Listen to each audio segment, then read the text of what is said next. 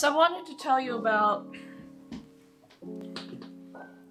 so I wanted to tell you about some failures and successes, because this is the first time I've used salt dough to make pottery, and it is possible to make pottery. It's not easy because, you know, the salt makes the flour act funny, like Kayla discovered. She found that it gets the dough gets mushier and mushier, and actually more moist. So that's like a problem. So you kind of have to work fast, and you got to do this in stages. So over the weekend, I had put some salt dough in a small rice bowl, and it turned out fine. It was, in some ways, it turned out fine. It's really, really hard. I put it in the oven at 225 degrees. Anywhere from 200 to 250 is used to dry it out. We're not cooking anything. We're just using the oven to dry it out. How long did you leave it in the oven? I left it in the oven for 5 hours because I was home. You leave it in the oven for as long as you can be around to check on it, okay? If you have to go somewhere, turn off the oven. When you come back, just turn it on and continue the process. But you're using the oven as a dryer, as a drying machine. I discovered something in that when I took my salt dough out of the bowl this morning, I used cling wrap between the dough and the bowl. And it made it super easy to remove the salt dough. So I highly recommend that you do that. But the inside, the side that was in contact with the bowl, it felt a little bit damp. And when it started to dry out, these cracks developed, okay? Because then it started drying out, and before it was covered by plastic wrap. So then it developed these cracks. Do not worry about that, because you can actually add salt dough to this partially dried salt dough, and it will stick. It will become a part of it.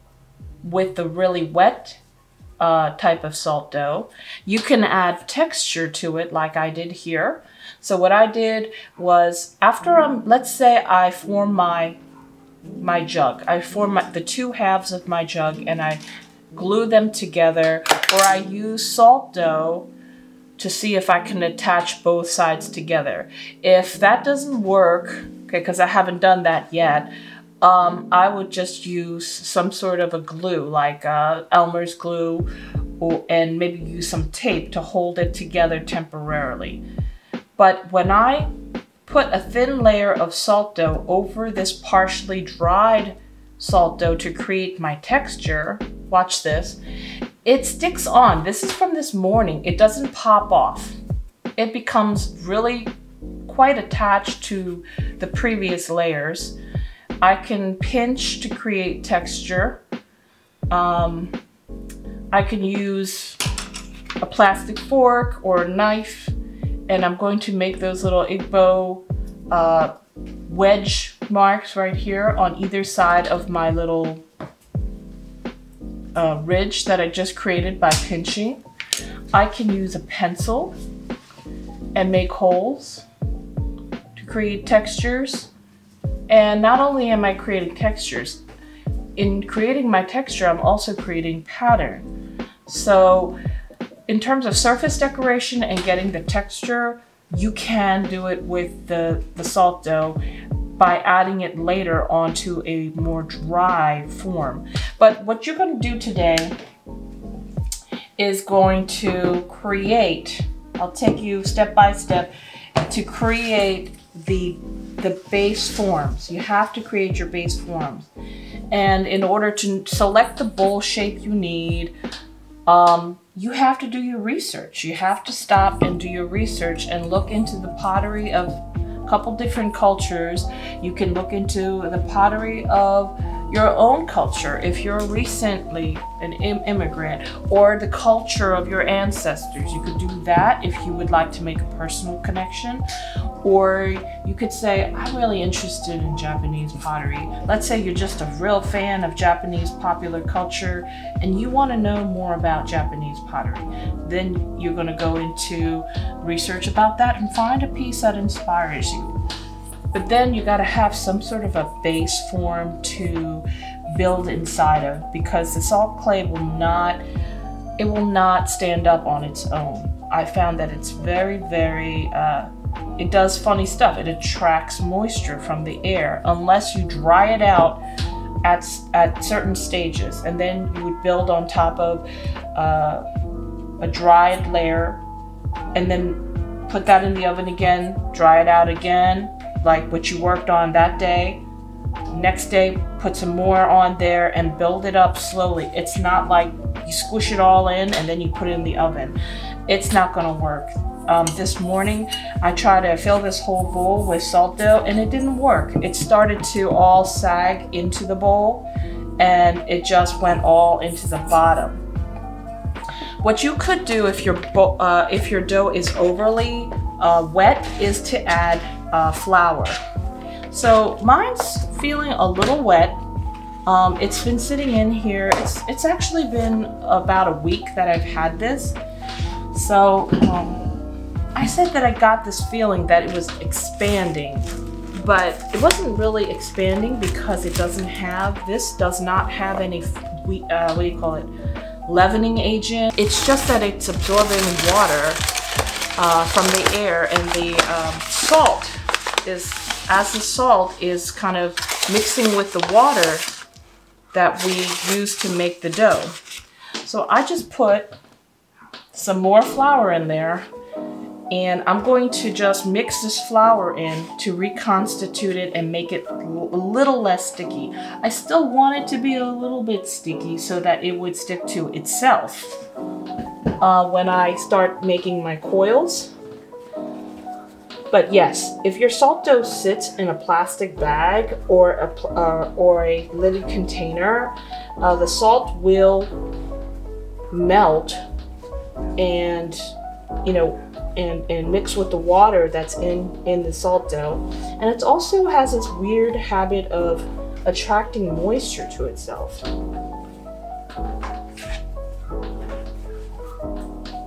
And it's like, does it constantly. So are we gonna have to add flour every time we do this? Or every time we take it off the pan? I would say every once in a while. I don't think it's gonna have to be every time, but I also encourage you to work pretty quickly. And after you do, let's say we fill up 1/3 of this container, we put it in the oven and we bake it so that it dries out and it doesn't have a chance to collapse. And then we put the next layer on, and it should be good, Kayla. We shouldn't have to put more flour on every single time. It's just if you find it overly mushy and it's just sticking to your hands, then that may not be that great. You don't want that. It's fine. Yes. Can we stick the clay on the outer part of the bowl and put it upside down in the oven? The problem with doing that, Tajay, it's you, right? Is that when something dries, it shrinks, right? And if it's on the outside, it may crack, and it'll shrink. But then the bowl doesn't shrink, right? So then your pot will crack, unless you remove it at just the right point where it's still a little bit moist and it's not fully going to be dry, and then you try to just air dry it the rest of the way. Like I said, it's a little bit temperamental, this dough. It's not like some other oil-based sculpting mediums that are used in fine art. There are sculpting mediums that never dry, that you use to make sculptures, And then there's clay, which actually dries up very quickly on its own. Salt dough does dry in the air, but it's not as hard and dense like the particles of clay. So it's going to behave differently. All right, I just want to make sure that I have fully incorporated the new flour in here so that it's a little bit less sticky. And I feel like there's still moisture in there, and I can work it, but it's not overly sticky. Okay, so we're good. And then I'm gonna store it in the container. If it's still a little wet, what you could do is add more flour or leave it out. Do not put the lid on the container. Just put it in the container, but leave the lid off while you're working on it for a while. Okay, I'm just cleaning up the counter here and picking up all of the salt. Okay, all of the flour. So that's that. If you notice, my container has like a little pour spout area, so it's not a perfect bowl shape. So what I did is I just filled it in with some salt dough to try to make it look like more of a true round hemisphere shape. So I'm going to make my bowl or my pot, and it's going to be like a water jug. It's going to be like a circle with a neck, with a sphere with a neck and a little rim. So it's going to be some sort of a jug form. I got my plastic wrap, and I'm going to tear 2 pieces. For some reason, there was a big run on plastic wrap, so there was no regular plastic wrap at my grocery store. There was just this weird sticky plastic wrap. So I have to just work with this. It's like a sticker. And it's probably going to make all kinds of weird wrinkles. So I'm just trying to smooth it down as best as I can. And it's not reaching all the way around, so I'm going to have to lay 2 pieces on top of each other. But this plastic wrap will allow me to remove the bowl really, really easily because it's just kind of like a layer in between. But I want to make sure that there's no air bubbles and that it's sticking really, really close right onto the wall.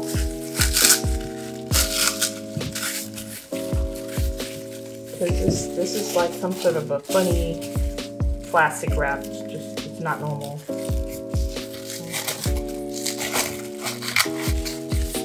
Okay, so now I want to put another piece. Here we go. So I want to put another.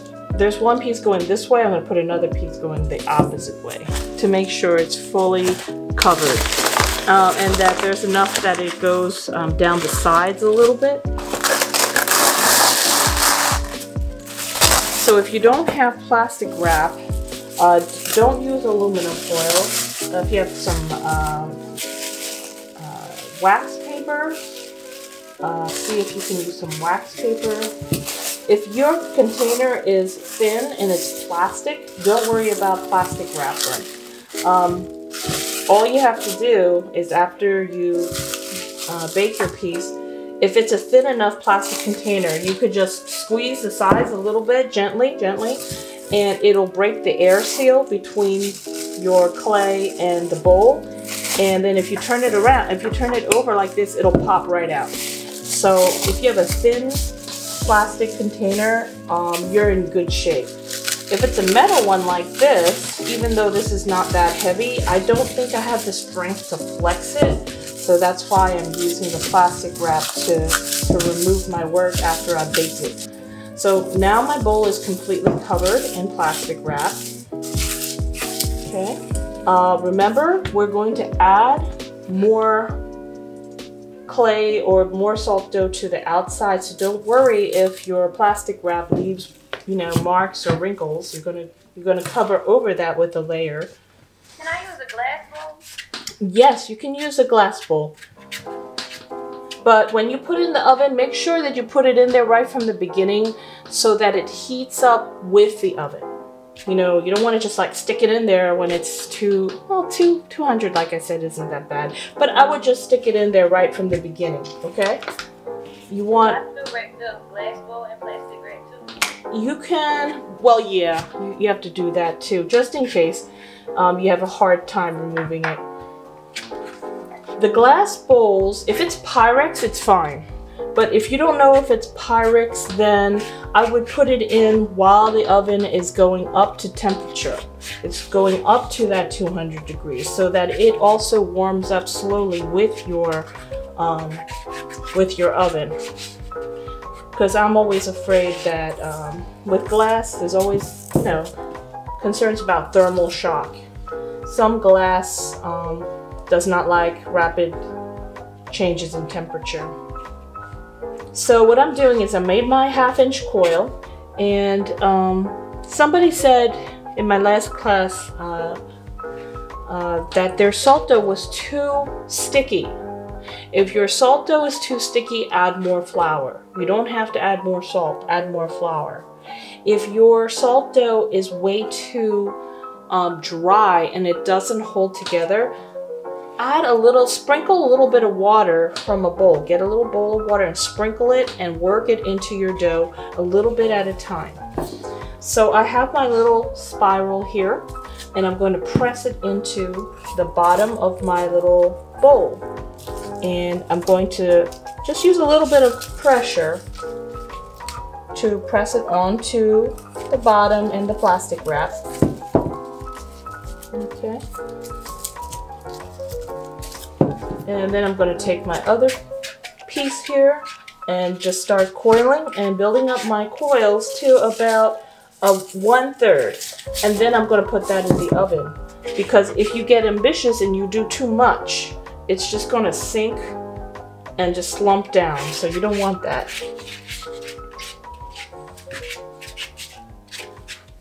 So that's about 1/2 inch. And as you're handling it, if your salt dough is too wet, it's going to kind of pull and get skinnier. So just be careful of that. And if that happens, just put some more salt dough right on top of the coil. For now, I'm just pressing, you can see, I'm pressing my new layer, the inside of the coil, right on top of, so it overlaps the previous coil layer, just so that they make a connection. So use your finger and just press it on there, just so that there's a connection. You don't want to just leave it, because that's not going to connect if you just leave it. Just know we also added more flour, so it's not as wet, so it may not make that connection if you don't press down a little bit. Okay, so I just press down. So I'm going to continue using my dough and then work up to about 1/3 of the way up the side of the bowl, and then I'm going to stop, put it in the oven. Make sure that you have permission, make sure your parents know. And what you don't want to do is you don't want to forget about it. Okay, so I'm going to add another coil here. Okay, and I'm pressing the new coil down onto the previous coil, and just do the same thing I did before to connect the new coil to the the old layers of salt dough. Okay, you don't want this to be thin. You don't want what you're building in here to be thin. You want it to be at least 1/4 inch thick when you take it out of the bowl, because the thinner it is, the more delicate it is, and it's going to crack. And if it's something this heavy and it cracks, it's no problem. It's still holding together, and then we could just fill in those cracks later when we put our texture on. But be aware, don't squeeze so hard and press so hard that you make it paper thin. And just know thinner is not always better when you're working with salt dough or even clay, because you need the strength from you know, how thick the coil is. Okay, Kimlin, is that you? Okay, you want me to look at your clay? Okay, let me see.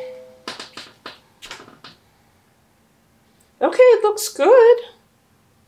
It looks good. I don't know. I kind of stopped with the coils because I think like, oh, it has to be at least like a quarter of an inch thick. Yeah. What you could do is you could start over again, or you can add more on top. So that's your there. Those are your two choices. If you make your walls a little too thin, if you pressed a little too hard. Taking it out. I would keep. Well, if you want to make it even higher, you're saying. Is that what you're saying, Yeah. Charlotte? If you want to make it higher, yes, you can tape a piece of cardboard like around the edge of it, and I'll show you how to make an extension, okay? Okay. Okay, that way you can go higher than the bowl, okay? And I think that's what you're saying. This piece was actually a part of this part of the bowl. And why it's in two pieces, I'll tell you right now, because I did a very dumb thing. So the salt dough stuck to my cardboard extension. I should have put a layer of plastic wrap. Cardboard is stuck on there, and it's just not worth my time to try to peel it off and then glue it onto this. So I'm just starting over again. But I basically used a box from the post office, and I cut it with a box cutter and scissors, and I scored it with some vertical lines so that it would smoothly wrap around my bowl. I got this box from the post office for free. I stole it, and it's just, they give it out for free for priority mail, because priority mail is expensive and they want you to use that expensive shipping. So I just took it, and I'm just using a ruler and figuring out how much higher I want the walls of this bowl to be. Score the paper, and what I'm doing is I'm just cutting a little bit through the cardboard, not all the way. So don't you know, get too strong with this, or you're going to cut all the way through and then you're going to have little pieces of cardboard left. I'm just creating a cardboard extension basically of my bowl if I want more height. So I'm just going down the line and making a score mark about every ½ inch or so. The side that you didn't score is going to be the inside. The side that you scored with the box cutter or the knife. Remember, scoring is only cutting part of the way through the cardboard. You're just weakening it. So now you see what it does. It gives you a smoother wrap around curve. This needs to be taped onto here first, and then the cling wrap has to cover that, continue covering the inside of the walls of your extension as well, and then everything will be beautiful. Okay, so it's almost like real clay in that there are certain things that you can do with the salt dough when it's wet, and certain things that you can do when it's a little bit drier and set up. So I'm going to put in another layer right over here. Yes? You should have a picture of one of the finished pieces so I can see. One of the finished pieces? I don't have a finished piece. I have my samples. Yeah, so like that's how it should look after like... No. This is just a sample of texturing. I don't have a fully finished piece. That's a piece of pottery, no. So every layer, we put it in the oven for 3 hours, and then another layer 3 hours, and then basically at the third layer, do we put the whole pot again for another 3 hours for it to be fully done, or after the third layer, would we like just do it to dry up and that's enough? Well, it's just, you're just putting it in the oven to set it up, to dry it up, just so that you can put more layers on top. And then you could you can take it out and you can start putting some more of this wet wet clay or this moist clay on top to smooth out the outside of your pot. And this design is the same. It's the same dough. It's the same salt dough, right? Yep, this is the same exact salt dough. When it's a little bit moist, it's a darker color.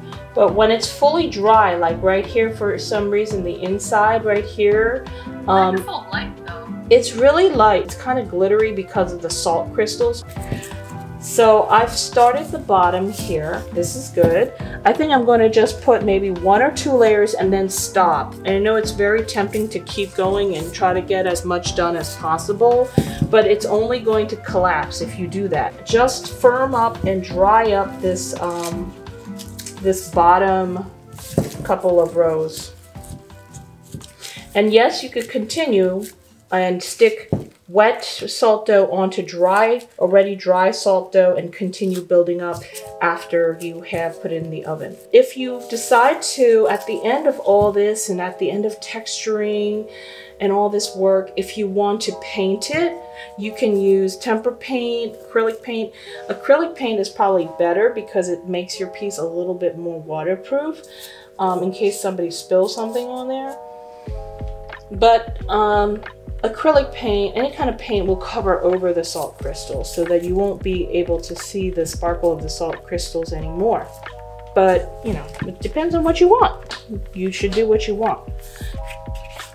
So this is my last little row here, and I'm just installing it on there. Oop. I wish I could show you, but I can't do this and show it at that angle. So I just laid it in there.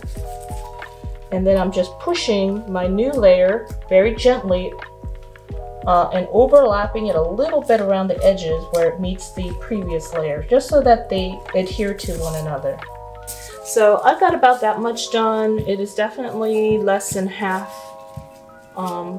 So I'm going to just stop right here and I will put this in the oven. So this class is, let's see, it's over, I believe, at 150. So this class is over. I'm going to let you guys go to a period.